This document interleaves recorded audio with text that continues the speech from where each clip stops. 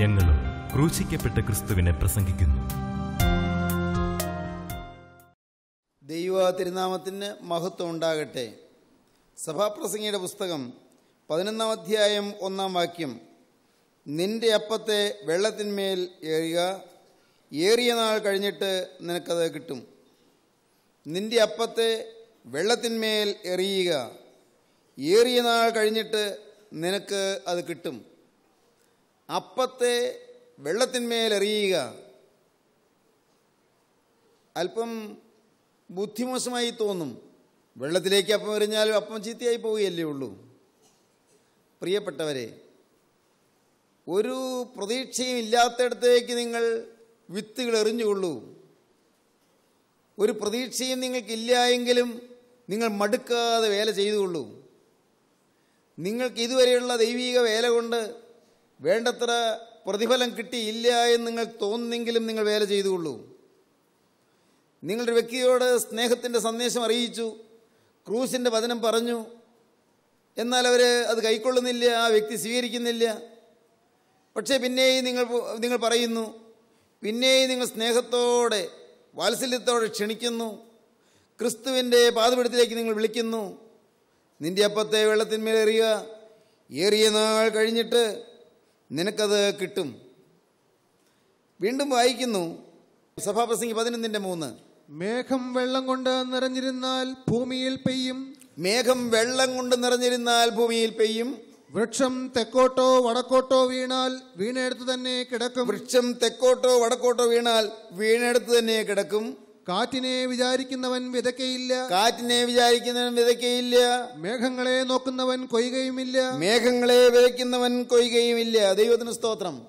കാറ്റിനെ നോക്കുന്നവൻ വിതയ്ക്കുകയില്ല, മേഘങ്ങളെ നോക്കുന്നവൻ കൊയ്യുകയുമില്ല. സാഹചര്യങ്ങൾ അനുകൂലമാകട്ടെ, എന്നിട്ട് പുറപ്പെടാമെന്ന് വിചാരിച്ചാൽ മകനെ നിന്നെക്കൊണ്ട് സാധിക്കാതെ വരും. സാഹചര്യങ്ങളെല്ലാം ഒന്ന് പ്രയോജനകരമായി തീരട്ടെ, നല്ല ചുറ്റുപാടുകൾ കിട്ടട്ടെ, നല്ല സാഹചര്യങ്ങൾ ലഭിക്കട്ടെ എന്ന് പറഞ്ഞുകൊണ്ടിരുന്നാൽ നല്ല സാഹചര്യങ്ങൾ കിട്ടുമെന്ന് വിചാരിച്ച് കാലം കഴിയാമെന്നേ ഉള്ളൂ.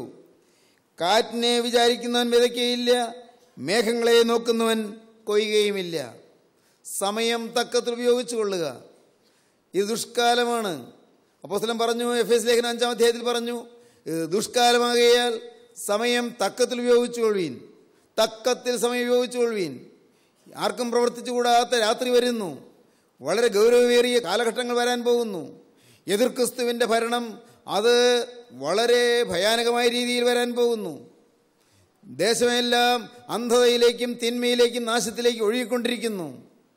മനുഷ്യജാതി പുതിയ പുതിയ അനർത്ഥങ്ങളിലേക്ക് വീണുകൊണ്ടിരിക്കുന്നു. പുതിയ പുതിയ ദുഷ്പ്രവണതകളിലേക്കും ദുസ്വഭാവങ്ങളിലേക്കും യുവാക്കന്മാർ നഷ്ടപ്പെട്ടു പോയിക്കൊണ്ടിരിക്കുന്നു. നമ്മുടെ ഈ ഭാരതഭൂമി പൊതുവെ കുടുംബജീവിതത്തിൻ്റെ മാതൃകയായ ഒരു ഭൂമിയായിട്ടാണ് കണക്കാക്കപ്പെട്ടിരുന്നത്. നമ്മുടെ ഈ ഭാരതഭൂമി നമ്മുടെ ഈ കേരളനാട് പോലും വളരെ നല്ല മാതൃകാ കുടുംബജീവിതങ്ങൾ ഉണ്ടായിരുന്ന പ്രദേശങ്ങളാണ്. എന്നാൽ ഇന്ന് പാശ്ചാത്യ സംസ്കാരത്തിൻ്റെ അതിപ്രസരം മൂലമാണോ എന്തോ നമ്മുടെ നാട്ടിലേക്കും എല്ലാ തിന്മകളും പ്രത്യേകിച്ച് യുവാക്കളുടെ ജീവിതത്തിലേക്ക് കടന്നു വരുന്നു. മദ്യപാന യുവാക്കളുടെ ഒരു ഫാഷനായി മാറിയിരിക്കുന്നു. ഇന്ന് ഈ കമ്പ്യൂട്ടർ യുഗത്തിൽ കമ്പ്യൂട്ടർ കൊണ്ട് ഏതെല്ലാം തരത്തിലുള്ളതായ നാശങ്ങളിലേക്കാണ് യുവാക്കൾ വഴുതിപ്പോകുന്നത്.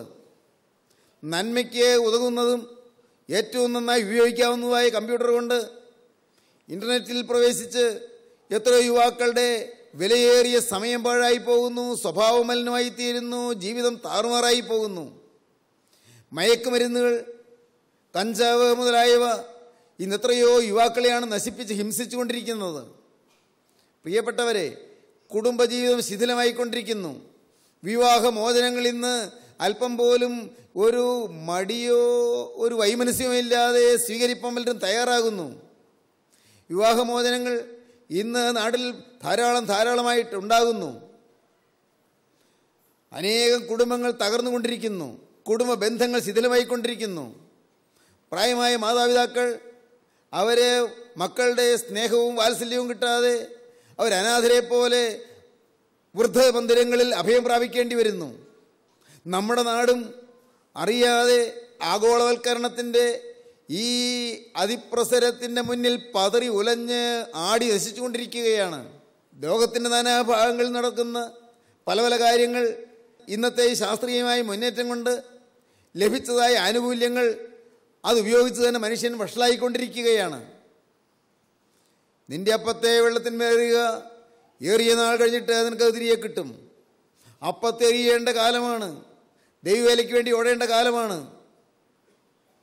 ഞാൻ വായിച്ചു, മൊറേവിയൻ മിഷണറിമാർ അവരുടെ പ്രവർത്തനത്തിനെല്ലാം ഒരു ലോഗോയുണ്ട്. ഒരു ആദർശ മുദ്രയുണ്ട്. അവരുടെ ആശയങ്ങളുടെ പ്രകാശനത്തിന് ഉതകുന്ന ഒരു ആദർശ മുദ്ര. ആ മുദ്ര, ആ അടയാളം, അത് ഒരു കാളയെ വരച്ചിരിക്കുന്നു. കാള, അതിൻ്റെ ഒരു വശത്തെ ഒരു കലപ്പ, വേറൊരു വശത്തെ ഒരു യാഗപീഠം. താഴെ എഴുതിയിരിക്കുന്നു, രണ്ടിനും തയ്യാർ. കാളയുടെ ഒരു വശത്ത് ഒരു കലപ്പ, മറുവശത്ത് ഒരു യാഗപീഠം. കാള അതിൻ്റെ നടുക്ക് നിൽക്കുന്നു. രണ്ടിനും തയ്യാറാണെന്ന്, രണ്ടിനും തയ്യാറെന്ന് എഴുതിയിരിക്കുന്നു. റെഡി ഫോർ ബോത്ത്, രണ്ടിനും തയ്യാർ, രണ്ടിനും റെഡിയാണെന്ന്. എന്താണ് അതിൻ്റെ അർത്ഥം? ആ മുദ്രയുടെ അർത്ഥം എന്താണ്? കാള അത് കലപ്പയിൽ ചേർത്ത് ഉഴുവാൻ തയ്യാറാണ്. അത് സേവനത്തെ കാണിക്കുന്നു. ദൈവവേല ചെയ്യണമോ, സേവനം നിർവഹിക്കണമോ, തയ്യാറാണ്. എന്നാൽ ഇപ്പുറത്ത് യാഗപീഠം, ഇത് വെട്ടി യാഗമർപ്പിക്കപ്പെടണമോ, തയ്യാറാണ്. മരിക്കാനും തയ്യാറാണ്. ജീവിച്ച് പ്രവർത്തിക്കാനും മരിക്കാനും തയ്യാറാണ് എന്ന്. കാളയ്ക്ക് സ്വന്തമായ വ്യക്തിത്വമില്ല, കാളയ്ക്ക് സ്വന്തമായ വിശേഷബുദ്ധിയില്ല, മൃഗമല്ലേ. മൃഗമായ ആ ജീവി രണ്ടിനും തയ്യാറാണെന്നാണ് പറയുന്നത്. നാമും അങ്ങനെ ആയിരിക്കേണ്ടതാണ്. കർത്താവേ, എൻ്റെ ഭാവിയെക്കുറിച്ച് എനിക്ക് പ്രത്യേകിച്ചൊന്നും പറയാനില്ല, എനിക്ക് പ്രത്യേകമായ പദ്ധതിയില്ല. ദൈവത്തിന് സ്തോത്രം. എൻ്റെ സഹോദരങ്ങളെ, നിങ്ങളിത് കേൾക്കുമ്പോൾ നിങ്ങൾക്ക് തോന്നും ഇതൊക്കെ സാധിക്കുമോ എന്ന്. ഈ പറയുന്നത് പോലെയൊക്കെ ജീവിക്കാൻ പറ്റുമോ? അങ്ങനെ അങ്ങോട്ട് സമർപ്പണം വരുന്നില്ല. ചെറുപ്പകാലത്ത് ഞാൻ മാനസാന്തരപ്പെട്ട ആദ്യകാലങ്ങളിൽ, യൗവനത്തിൻ്റെ ആരംഭകാലങ്ങളാണ് പ്രിയപ്പെട്ടവരെ. അന്ന് ഞാനും ഞെളിവിരിക്കൊണ്ടതാണ്. അന്ന് ഞാനും നല്ലതുപോലെ നല്ല പിരിമുറുക്കത്തിലായതാണ്. ആഴമേറിയ സമർപ്പണം വേണമെന്നെല്ലാം സുവിശേഷകന്മാർ പറയുന്ന വാക്കുകൾ കേട്ടപ്പോൾ ഞാൻ ഓർത്തു, ഇതൊക്കെ സാധിക്കുമോ? ഇങ്ങനെയൊക്കെ ആരെക്കൊണ്ട് സാധിക്കും? എല്ലാം വിട്ടിറങ്ങണമെന്നൊക്കെ പറയുന്നു. ഇതൊക്കെ ആരെക്കൊണ്ട് സാധിക്കും? അപ്പോൾ അങ്ങനെയാണെങ്കിൽ കൃഷി നടത്തണ്ടായെന്നാണോ? അന്ന് കൃഷിയുള്ള കാലമാണ്. കൃഷി നടത്തണ്ടായെന്നാണോ? അല്ല, ഇനിയും തുടർന്ന് ഇനി എങ്ങനെ ജീവിക്കും? ജീവിതം എങ്ങനെ കഴിക്കും? എങ്ങനെ ഉപജീവനം കഴിക്കും? തന്നെയല്ല. അപ്പോൾ അങ്ങനെയാണെങ്കിൽ വിവാഹമൊന്നും വേണ്ടെന്നായിരിക്കുമോ? ഞാൻ ചിന്തിച്ചു. അന്ന് ഞാൻ കുറേയേറെ അമ്പരപ്പിലായൊരു കാലയളവായിരുന്നു. എങ്ങനെയാണ് വേണ്ടത്? എനിക്ക് ദൈവത്തെ പ്രസാദിപ്പിക്കണമെന്നുണ്ട്, ദൈവ വേല ചെയ്യണമെന്നുണ്ട്, ദൈവത്തിൻ്റെ ഹിതം നിവർത്തിക്കണമെന്നുണ്ട്. പക്ഷേ ലോകത്തിലേക്കുള്ള ആസക്തിയും ലോകത്തിലേക്കുള്ള അട്രാക്ഷൻ, ആകർഷണവും എന്നെ വശീകരിക്കുന്നു, ലോകത്തിലേക്ക് എന്നെ പിടിച്ച് വലിച്ചുകൊണ്ട് പോകുന്നു. എന്നാൽ എനിക്ക് ദൈവം വേണം താനും. രണ്ടിൻ്റെ ഇടയിൽപ്പെട്ട് ഞാൻ ഞെരുങ്ങിയൊരു കാലയളവുണ്ടായിരുന്നു. ദൈവത്തിന് സ്തോത്രം. സഹോദരങ്ങളെ, വലിയൊരു സമർപ്പണത്തിലേക്ക് കരുണയുള്ള കർത്താവ് എന്നെ മന്ദം നടത്തിക്കൊണ്ടിരുന്നു. ദൈവത്തിൻ്റെ ഒരു ധൃതഗതി ഉണ്ടായിരുന്നില്ല. വളരെ സാവധാനത്തിൽ കരുണയുള്ള കർത്താവ് എന്നെ വളരെ സൂക്ഷ്മതയോടെ നയിച്ചത് ഞാനിപ്പോൾ തിരിഞ്ഞു നോക്കി കാണുന്നു. എന്തൊരു അത്ഭുതമായിരുന്നു അത്! ആഴമേറിയ സമർപ്പണത്തിലേക്ക് കർത്താവ് ഇങ്ങനെ പയ്യെ കൊണ്ടുപോയി. ദൈവത്തിന് സ്തോത്രം. കർത്താവേ, ഞാൻ എൻ്റെ ജോലി രാജിവെക്കണമോ തയ്യാറാണെന്ന് ഞാൻ പറഞ്ഞു ഓർക്കുന്നുണ്ട്. കർത്താവേ, നിൻ്റെ ഒരു നിർദ്ദേശം ലഭിച്ചാൽ മതി, ഞാൻ അപ്പോൾ ജോലി രാജിവെക്കാമെന്ന് ഞാൻ തീരുമാനിച്ചു. ദൈവത്തിന് സ്തോത്രം. കർത്താവേ, നിനക്ക് വേണ്ടി ഇതിൻ്റെ വേലക്കാരനാകാൻ ഞാൻ എന്തെല്ലാം ത്യജിക്കണമോ എല്ലാറ്റിനും തയ്യാറാണെന്ന് ഞാൻ പറഞ്ഞു. അപ്പോഴാണ് ദൈവത്തിൻ്റെ പരിശുദ്ധാത്മാവ് എനിക്ക് മനസ്സിലാക്കി തന്നത്. ദൈവത്തിന് സ്തോത്രം. ഓരോരുത്തരെക്കുറിച്ചും ഓരോ വിധത്തിലാണ് വിളി. നിൻ്റെ വിളിയും തിരഞ്ഞെടുപ്പ് എന്താണെന്ന് നീ ഉറപ്പാക്കണം. ഓരോരുത്തർക്കും അവരവരുടേതായ വിളിയും തിരഞ്ഞെടുപ്പും ഉണ്ട്. മുഴുവൻ സമയവും ദൈവവേലയ്ക്ക് വേണ്ടി പോകുവാൻ ചിലരെ ഉദ്ദേശിക്കുന്നുണ്ട്. വിവാഹ ജീവിതമില്ലാതെ ദൈവവേലയ്ക്ക് വേണ്ടി ഇറങ്ങാൻ ചിലരെ ഉദ്ദേശിക്കുന്നുണ്ട്. ആ വിളിയുള്ളവർ മാത്രമേ അതിന് പോകാവൂ. അല്ലാത്തവർ പോയാൽ അത് അപകടമായി തീരും. ദൈവത്തിന് സ്തോത്രം. പ്രിയപ്പെട്ടവരെ, ഞാൻ പറയട്ടെ, ദൈവം എന്നെ അതിമനോഹരമായി നടത്തി. ഇന്ന് ഞാൻ ഈ വാക്കുകൾ നിങ്ങളോട് പറയുമ്പോൾ നിങ്ങളിൽ ചിലരുടെ എല്ലാം ഉള്ളത്തിൽ ഒരു കൊതി ഉണ്ടാകുന്നുണ്ടെന്ന് എനിക്കറിയാം. എന്താണത്? കർത്താവെ, മുഴുവനായി നിൻ്റെ ഇഷ്ടത്തിന് വിധേയപ്പെട്ട് നിൻ്റെ വേലക്കാരനാകാൻ ഞാൻ ആഗ്രഹിക്കുന്നു. എങ്ങനെയാണ് വേണ്ടത്? ഞാൻ എന്താണ് വിടേണ്ടത്? ദൈവവേലയെ നിന്നോട് ഞാൻ ചുരുക്കി പറയാം. നീ നിൻ്റെ കുടുംബം വിടണ്ട, നിൻ്റെ ഭാര്യയെ വിടണ്ട, നിൻ്റെ ഭർത്താവിനെ വിടണ്ട, നിൻ്റെ മക്കളെ വിടണ്ട, നിൻ്റെ സ്വത്ത് വിടണ്ട, നിൻ്റെ ജോലി വിടണ്ട. പക്ഷേ നീ ഒരു കാര്യം ചെയ്യണം. നിനക്ക് ലോകത്തോടുള്ള ആസക്തി നീ വിടണം. ലോക ഇമ്പങ്ങളോടുള്ള നിൻ്റെ പറ്റുമാനം നീ വിടണം. ലോകത്തിൻ്റെ പാപേച്ഛകളോടുള്ള നിൻ്റെ ആഗ്രഹം നീ വിടണം. പാപത്തിൻ്റെ ആ മലിനമായ കാര്യങ്ങളിലേക്കുള്ള ആസക്തി നീ വിടണം. ദൈവവൈതലേ, നീ മദ്യപാനം ചെയ്തിരുന്നാൽ മാത്രം പോരാ, മദ്യത്തോടുള്ള ആസക്തി നീ വിടണം. നീ പുകവലിക്കാതിരുന്നാൽ മാത്രം പോരാ, പുകവലിയോടുള്ള ആസക്തി നീ വിടണം. നീ ഒന്നിൻ്റെയും ബന്ധനത്തിൽ നീ അടിമയായിരിക്കാൻ ദൈവം ആഗ്രഹിക്കുന്നില്ല. ഒരു കഷണം സിഗരറ്റിൻ്റെ അടിമയായി നിൻ്റെ ആയുസ് കളയാൻ ദൈവം ആഗ്രഹിക്കുന്നില്ല. ഒരല്പം കഞ്ചാവിൻ്റെ അടിമയായി നിൻ്റെ ജീവിതം തകർത്ത് കളയുവാൻ ദൈവം ആഗ്രഹിക്കുന്നില്ല. നിൻ്റെ ജീവിതത്തിന് വിലപ്പെട്ട ഉദ്ദേശങ്ങളുണ്ട്. അല്പം മദ്യത്തിന് വേണ്ടി വിലയേറിയ നിത്യജീവൻ നഷ്ടപ്പെടുത്തി കളയുന്നവനായി തീരാൻ ദൈവം അതിനെക്കുറിച്ച് ആഗ്രഹിക്കുന്നില്ല. ദൈവവൈതലേ, പാപം വരരുത്, ശരിയാണ്. പക്ഷേ അതുകൊണ്ട് നീ തൃപ്തിപ്പെടരുത്. അതിൻ്റെ അടുത്ത ഘട്ടത്തിലേക്ക് നീ കയറി നിൽക്കണം. പാപം വരില്ല, പോരാ. കർത്താവേ, എനിക്ക് നിനക്ക് വേണ്ടി തലമുറയിൽ അധ്വാനിക്കണം. നിനക്ക് വേണ്ടി എനിക്ക് അധ്വാനിക്കണം. എനിക്ക് മുഴുവനായി നിനക്ക് വേണ്ടി ചെലവഴിക്കപ്പെട്ടു പോകണം. മുഴുവനായി ചെലവഴിക്കപ്പെടണം. അപ്പോസ്തലൻ പറഞ്ഞു, ഞാൻ അതിസന്തോഷത്തോടെ നിങ്ങളുടെ ജീവന് വേണ്ടി ചെലവിടുകയും ചെലവായി പോവുകയും ചെയ്യും. അതിസന്തോഷത്തോടെ നിങ്ങളുടെ ജീവന് വേണ്ടി ചെലവിടുകയും ചെലവായി പോവുകയും ചെയ്യും. സ്നേഹിതരെ, ഈ ആഴമേറിയ അനുഭവത്തിലേക്ക് നിങ്ങൾ വരുമ്പോൾ അപ്പോൾ ലഭിക്കുന്ന ആന്തരികമായ സ്വസ്ഥത എത്ര വലുതായിരിക്കും. നിങ്ങളുടെ കുഞ്ഞുങ്ങൾ അനുഗ്രഹിക്കപ്പെടും. നിങ്ങളുടെ ഭാവികാല തലമുറകൾ അനുഗ്രഹിക്കപ്പെടും.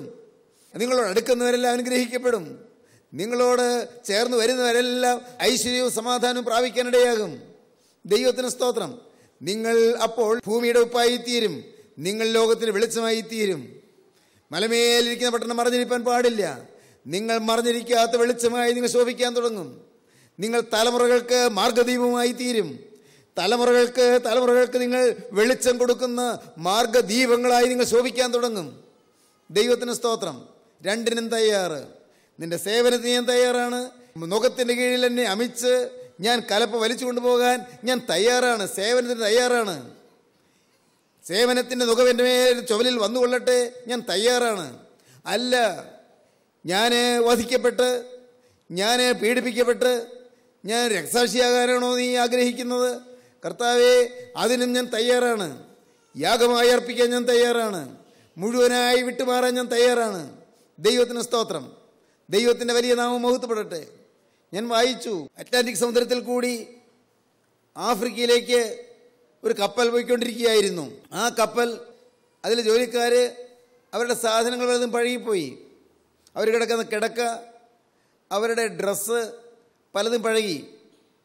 ഉടനെ കപ്പലിലെ ഉയർന്ന ഉദ്യോഗസ്ഥൻ പറഞ്ഞു, ഇവർക്കെല്ലാം പുതിയ ഡ്രസ്സുകൾ കൊടുക്കട്ടെ, പഴയതെല്ലാം മാറ്റട്ടെ, പുതിയ കിടക്കകൾ കൊടുക്കട്ടെ. അദ്ദേഹം അത് ആജ്ഞാപിച്ചു. പഴയ കിടക്കകളൊക്കെ എങ്ങനെ കളയും? സമുദ്രത്തിലല്ലേ, കുഴപ്പമില്ല, സമുദ്രത്തിലേക്ക് എറിഞ്ഞു. അവിടെ ഒരു പാചക വേലക്കാരനുണ്ടായിരുന്നു, ആഹാരം പാകം ചെയ്യുന്നയാൾ. കപ്പലിൽ ആഹാരം പാകം ചെയ്യുന്നയാൾ ജോലി ചെയ്തുകൊണ്ടിരുന്ന സമയത്താണ് അയാളുടെ കിടപ്പുമുറിയിൽ അയാൾ രാത്രി വിശ്രമിക്കുന്ന മുറിയിൽ അതിലുള്ള പഴയ സാധനങ്ങൾ മാറ്റിയത്. അയാൾ മുറിയിൽ വന്നപ്പോൾ അയാളുടെ കിടക്ക കണ്ടില്ല. അയ്യോ, എൻ്റെ കിടക്ക എന്തിയെ? ചൈനക്കാരനായ പാചക ജോലിക്കാരനാണ്. എൻ്റെ കിടക്ക എന്തിയെന്ന് ചോദിച്ചു. അവർ പറഞ്ഞു, കിടക്ക കളഞ്ഞു. കിടക്ക അത് വേണ്ട എന്ന് വിചാരിച്ചു, ഞങ്ങൾക്ക് ഓർഡർ കിട്ടി, അതുകൊണ്ട് എടുത്ത് കളഞ്ഞു. എങ്ങോട്ടാണ് കളഞ്ഞത്? സമുദ്രത്തിലേക്ക് എറിഞ്ഞു കളഞ്ഞു. അയ്യോ എൻ്റെ ദൈവമേ! പെട്ടെന്ന് അയാൾ നിലവിളിച്ചു, അയ്യോ എൻ്റെ ദൈവമേ! എന്താ കാര്യമെന്നോ? ആ കിടക്കയിൽ അയാളുടെ അതുവരെയുള്ള സമ്പാദ്യം മുഴുവൻ സൂക്ഷിച്ചു വെച്ചിരിക്കുകയായിരുന്നു. $10,000 അതുവരെയുള്ള ജീവിത സമ്പാദ്യം മുഴുവൻ ആ കിടക്കയിൽ ഒരു ഭാഗത്ത് സൂക്ഷിച്ചു വെച്ചിട്ടുണ്ടായിരുന്നു. അത് എന്നേക്കുമായി നഷ്ടപ്പെട്ടു. അയാൾക്ക് സ്വസ്ഥതയില്ലാതായി. അന്ന് രാത്രി അയാൾ ആത്മഹത്യ ചെയ്തു. കടലിലേക്ക് ചാടി അയാളും മരിച്ചു. പ്രിയപ്പെട്ടവരെ, ഇന്ന് അനേകരിങ്ങനെയാണ്. എങ്ങനെ? ഇന്ന് അനേകർ തങ്ങളുടെ സമ്പാദ്യത്തിൽ ആശ്രയിച്ച്, നിരാശയുണ്ട്, ദുഃഖമുണ്ട്, ശരിയാണ്, സമ്പാദ്യത്തിൽ ആശ്രയിച്ച് സമ്പാദ്യത്തെ മുറുകെ പിടിച്ച് അനേകരിന്ന് ജീവിത നൈരാശ്യത്തിൽ കഴിയുകയാണ്, ജീവിത ദുഃഖത്തിൽ കഴിയുകയാണ്. സഹോദരങ്ങളെ, നമ്മുടെ ജീവിതത്തിൽ ഒന്നും നഷ്ടപ്പെടുത്താനല്ല ഞാൻ പറഞ്ഞത്, പൈസ നഷ്ടപ്പെടുത്താനല്ല പറഞ്ഞത്. പക്ഷേ ഓർക്കുക, നമ്മുടെ ജീവിതത്തിൽ നേടേണ്ടത് ആന്തരികമായ സ്വസ്ഥതയാണ്. എന്തുകൊണ്ടാണ് നഷ്ടപ്പെട്ടതെന്ന് നമുക്ക് അറിഞ്ഞുകൂടാ. അവന് അന്യായമായി സമ്പാദിച്ചതല്ല, അവൻ ജോലിയെ സമ്പാദിച്ചതാണ്. പക്ഷേ അതെന്തുകൊണ്ടാണ് പോയത് നമുക്കറിഞ്ഞുകൂടാ. പക്ഷേ അവന് സഹിക്കാവുന്നതായിരുന്നില്ല. ഞാൻ മറിച്ചൊന്നുകൂടി പറയാം, അവൻ്റെ ജീവിതത്തിലെ ഏറ്റവും വലിയ സമ്പാദ്യം നഷ്ടപ്പെട്ടപ്പോൾ ജീവിക്കണമെന്നില്ല എന്നവന് തോന്നിപ്പോയി. നിഷേധാത്മകമായൊരു സമീപനായിപ്പോയി. അവൻ മരിക്കേണ്ട ആവശ്യം ഉണ്ടായിരുന്നില്ല. അവനൊരു പക്ഷേ കപ്പലിലെ ഉദ്യോഗസ്ഥനോട്, ആ മേലുദ്യോഗസ്ഥനോട് പറഞ്ഞിരുന്നെങ്കിൽ $10,000 സ്ഥാനത്ത് പിന്നെയും എത്രയോ കൂടുതൽ അവന് കിട്ടുമായിരുന്നു. അവന് മരിച്ച ജീവിതം താറുമാറാക്കേണ്ട ആവശ്യം ഉണ്ടായിരുന്നില്ല, ജീവിതം അവസാനിപ്പിക്കേണ്ട ആവശ്യം ഉണ്ടായിരുന്നില്ല. സഹോദരങ്ങളെ, എനിക്കറിയാം, കുടുംബമായി ആത്മഹത്യ ചെയ്യാൻ തയ്യാറായിരുന്ന, കുടുംബമായി മാതാപിതാക്കളും മക്കളും ഒരുമിച്ച് കടത്തിൻ്റെ ഭയാനകമായ ബാധ കൊണ്ട് ഒരു വിധത്തിലും അത് വീട്ടാൻ സാധ്യമാകുകയില്ല എന്ന ചിന്ത കൊണ്ട് മരിക്കാൻ തയ്യാറായിരുന്ന ഒരു കുടുംബം കൂട്ടായ്മയിൽ വന്നു, വചനം കേട്ടു, രക്ഷപ്പെട്ടു, അവർക്ക് പ്രത്യാശയുണ്ടായി. അവരുടെ കടങ്ങളെല്ലാം ക്രമേണ മാറി. ദൈവത്തിന് സ്തോത്രം. കടങ്ങളെല്ലാം മാറിയെന്ന് മാത്രമല്ല, ഇന്ന് ഐശ്വര്യമായി ഇന്ന് കഴിയുന്നു. സ്നേഹിതരെ, നിങ്ങൾ പറയട്ടെ, ഈ ഐശ്വര്യം അവരന്ന് മരിച്ചിരുന്നെങ്കിൽ കിട്ടുമായിരുന്നു. ഈ കടങ്ങൾ മാറിയുള്ള സ്വാതന്ത്ര്യം അവരന്ന് മരിച്ചിരുന്നെങ്കിൽ കിട്ടുമായിരുന്നു. ആത്മഹത്യ ചെയ്യേണ്ട ആവശ്യം ഉണ്ടായിരുന്നില്ല. ദൈവത്തിന് സ്തോത്രം. ആ സാധു മനുഷ്യൻ, ആ ചൈനക്കാരനായ പാചകവേലക്കാരൻ, അവൻ ആത്മഹത്യ ചെയ്യേണ്ട ആവശ്യം ഉണ്ടായിരുന്നില്ല. അനേകരിന്ന് ആത്മഹത്യാ സ്വഭാവം പുലർത്തുകയാണ്.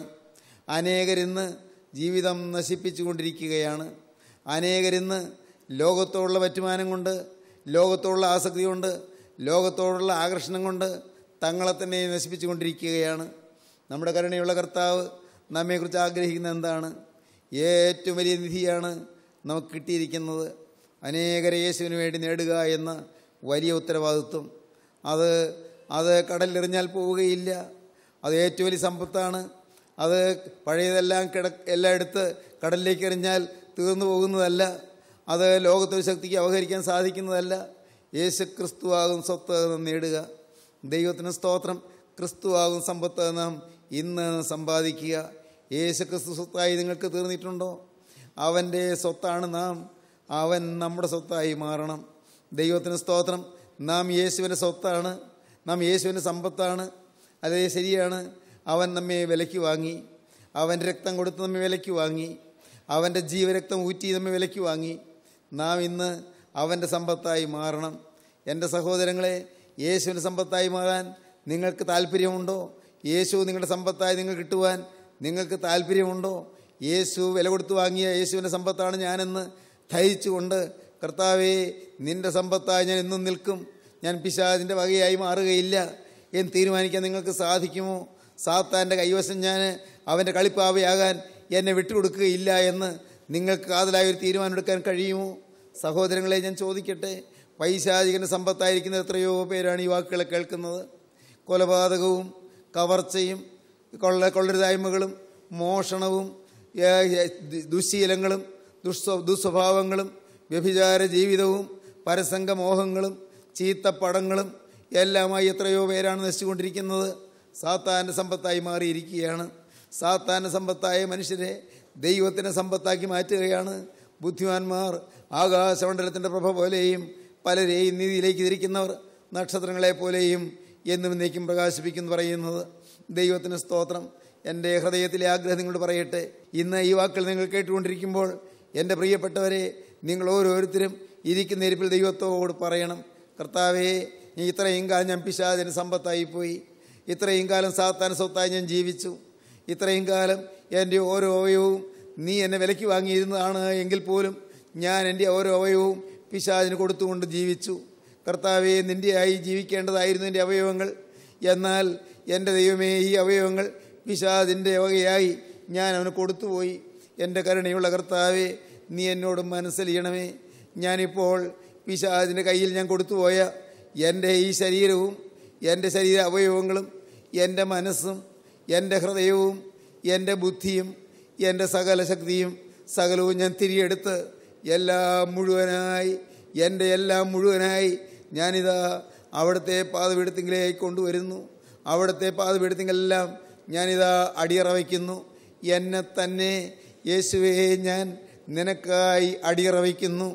എന്നെ തന്നെ യേശുവേ ഞാൻ നിനക്കായി സമർപ്പിക്കുന്നു. എൻ്റെ സ്നേഹിതരെ, ഇതൊരു ഭാഗ്യാനുഭവമാണ്. മുഴുവനായി യേശുവിന് കൊടുക്കുന്ന അനുഭവം, മുഴുവനായി യേശു ഏറ്റെടുക്കുന്ന അനുഭവം. നിങ്ങൾക്കുള്ളതെല്ലാം യേശു ഏറ്റെടുക്കുന്നു. നിങ്ങളപ്പോൾ യേശുവിൻ്റെ സമ്പത്തായി മാറുന്നു. അപ്പോൾ യേശു നിങ്ങളുടെ സ്വത്തായി മാറും. അത് അടുത്ത ഘട്ടമാണ്. യേശു നിങ്ങളുടെ സ്വത്തായി മാറുന്നു, നിങ്ങളുടെ വകയായി മാറുന്നു. നിങ്ങളുടെ സമ്പാദ്യം എന്താണ് നേടിയത്? കുഞ്ഞെ, നീ എന്ത് ഇതുവരെ നേടി? മോളെ, നീ ഇതുവരെ എന്ത് നേടി? നീ പലതും നേടി. വിദ്യാഭ്യാസം നേടി, നല്ലൊരു കുടുംബം നേടി, മക്കളെ നേടി, നല്ല ഭർത്താവിനെ നേടി, നല്ല ഭാര്യയെ നേടി, നല്ല കുടുംബം നേടി, നല്ല ഔദ്യോഗിക വരുമാനം നേടി. നല്ലതെന്ന് തന്നെ ഞാനും പറയും. എന്നാൽ നീ നേടേണ്ടത് നേടിയോ? ശവക്കുഴിക്കപ്പുറത്തേക്ക് നിലനിൽക്കുന്നത് നീ നേടിയോ? മരണത്തിനപ്പുറത്തേക്ക് നിലനിൽക്കുന്നത് നീ നേടിയോ? മരിച്ചാലും തീരാത്ത അക്ഷയ നിക്ഷേപം നീ സമ്പാദിച്ചുവോ? സ്വർഗീയ നിക്ഷേപത്തിൻ്റെ ഉടമയായി തീർന്നോ? ക്രിസ്തുവിനെ നീ സമ്പാദിച്ചുവോ?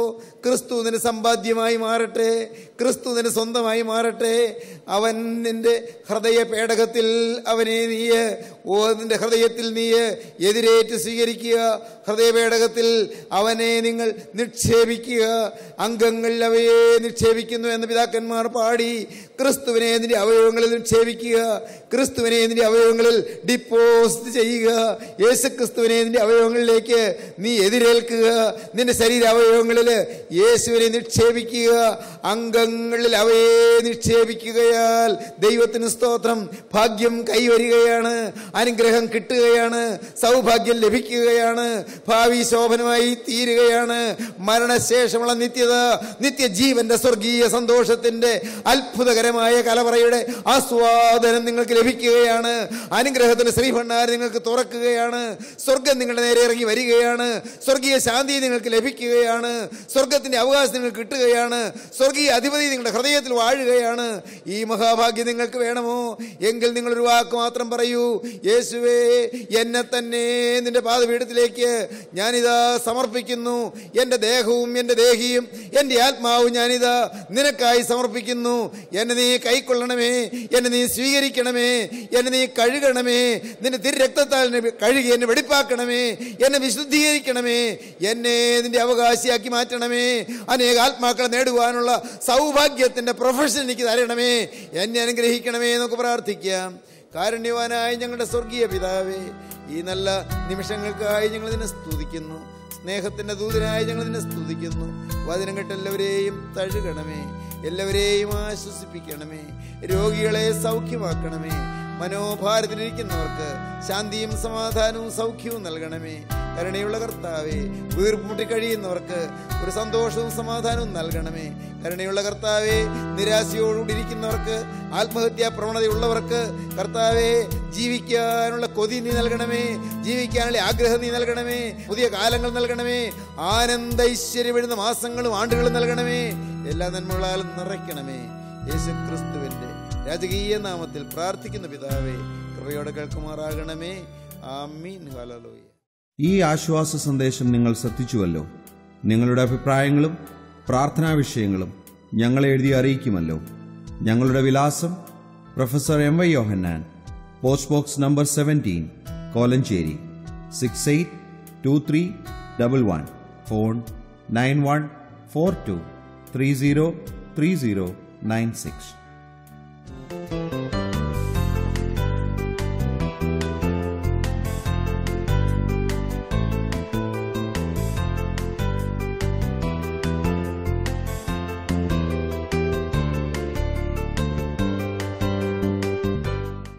അമൃതധാര എല്ലാ ദിവസവും രാത്രി 8:30.